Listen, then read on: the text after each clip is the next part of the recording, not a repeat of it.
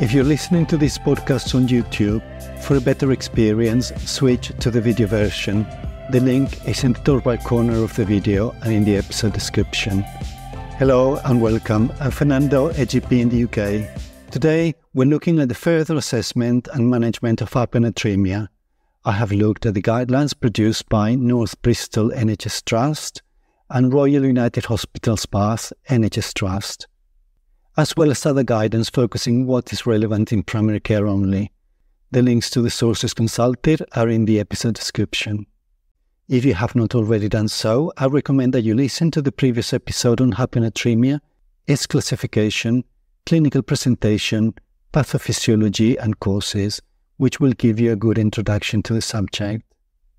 Right, without further ado, let's get started. Let's have a look at the management of hyponatremia. As we know, acute or severe hyponatremia can be a medical emergency, and we should admit for hospital treatment anyone with either symptoms or severe hyponatremia, understood to be a sodium below 125. People with asymptomatic mild hyponatremia, that is a sodium of between 130 and 135, can be investigated and initially managed in primary care. But what do we do with people who are asymptomatic and who have moderate hyponatremia, that is a sodium of between 125 and 129? Well, these people need careful assessment because there may be a risk of the sodium falling quickly.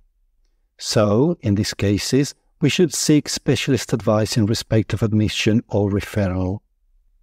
Let's now look at the management in primary care. And as a precaution, all patients with new onset hyponatremia should have a repeat sodium checked after 1 week to exclude a rapidly decreasing level. We should then assess the volume status to see if there is fluid overload or hypovolemia. We will look at a useful flowchart later, which will give us more information in that respect. We should then review the medication and, if it could be the cause, if possible, we will stop it and repeat the sodium levels in 1 or 2 weeks. If the sodium level remains low after stopping the medication, we should seek specialist advice. Of course, if the medication cannot be stopped, then we will discuss with the prescribing consultant. We should also look for and investigate disorders that may cause hyponatremia. We will look for symptoms of possible intercurrent illnesses that could play a part, such as chest infections, gastrointestinal disease, or UTIs.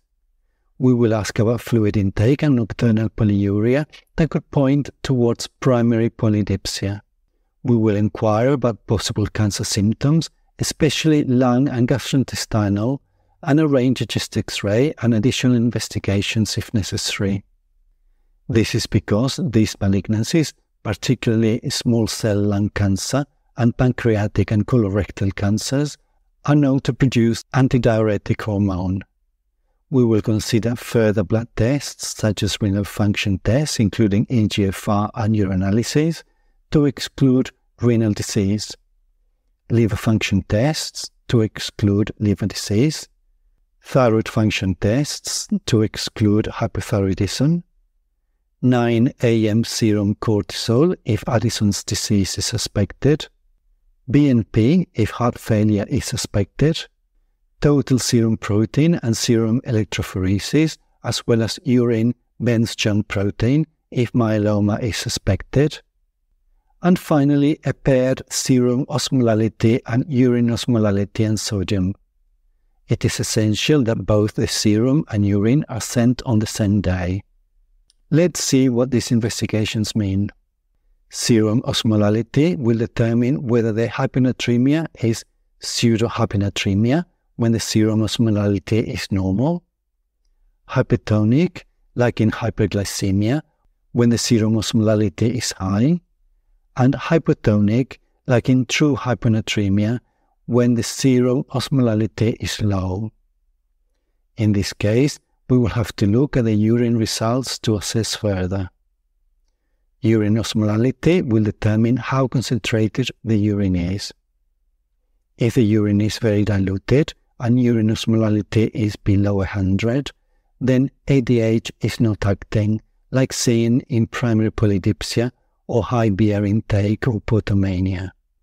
If the urine osmolality is greater than 100, then ADH is acting, and we will have to look at urinary sodium to categorize it further.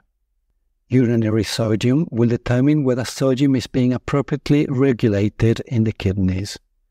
So, if urine osmolality is above 100, and if urinary sodium is low, that is below 30, then the kidneys are reabsorbing sodium correctly. If the patient is hypovolemic, we will look at extrarenal losses of sodium, like for example in excessive vomiting, diarrhea, sweating or extensive burns. If the patient is hypervolemic, we will consider conditions like for example heart failure, liver disease or nephrotic syndrome. If both urine osmolality and urinary sodium are high, then it means that the kidneys are not reabsorbing sodium appropriately. Like for example in Addison's disease, salt wasting diseases, and syndrome of inappropriate secretion of ADH. But the issue becomes more complicated depending on whether the patient is on diuretics or has CKD, so these patients are best referred for further specialist assessment. And we should normally refer any patient in which we suspect cancer, primary polydipsia, an endocrinology course, or suspected syndrome of inappropriate secretion of antidiuretic hormone. So let's try and make sense to all this by looking at this flowchart by Royal United Hospital's Bath. So, when we find hyponatraemia, we will review the fluid status and medication and consider pseudo-hyponatremia and other possible confounding factors such as hyperglycemia, hypertriglyceridemia, and paraproteinemia. If the patient is hypovolemic, we will expect to find the typical clinical signs such as postural hypotension, tachycardia, dry mucous membranes, a decreased skin turgor, sunken eyes, and erased urea. And if the urinary sodium is low, that is below 30, we will consider extrarenal loss like, for example, diarrhea and vomiting, burns, bowel obstruction, or pancreatitis. However, if the urinary sodium is high, that is above 30, we will consider renal loss, like for example diuretics, acute kidney injury, renal disease, Addison's, congenital adrenal hyperplasia, and cerebral salt wasting disease, in which case admission and specialist treatment may be required. If the patient is hypervolemic, like in edematous disorders, we will consider conditions like, for example, congestive cardiac failure, ascites, liver failure, nephrotic syndrome, and low albumin states. In which case, we will treat the underlying condition, which is also likely to require specialist referral.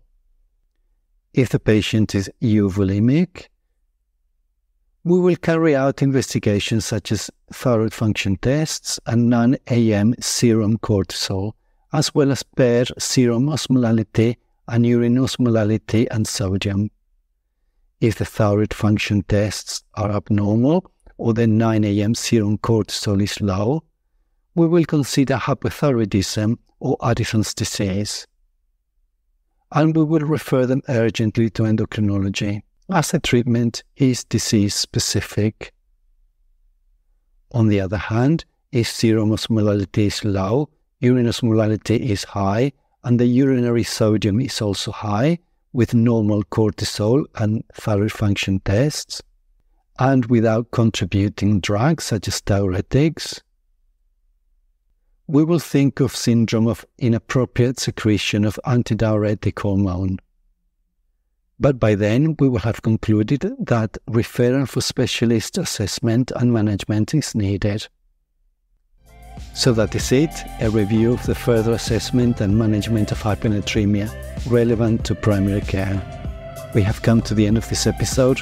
Remember that this is not medical advice, and it is only my summary and my interpretation of the guidelines. You must always use your clinical judgment. Thank you for listening, and goodbye.